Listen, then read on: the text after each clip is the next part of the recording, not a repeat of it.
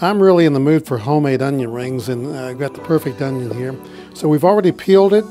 This is very simple to do this.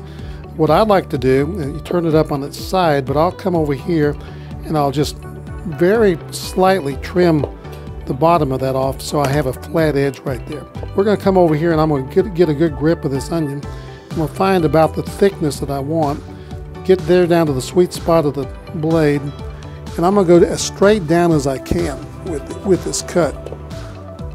Try to duplicate that here, about the same width. And of course, as you get further down, it's going to be a little more difficult.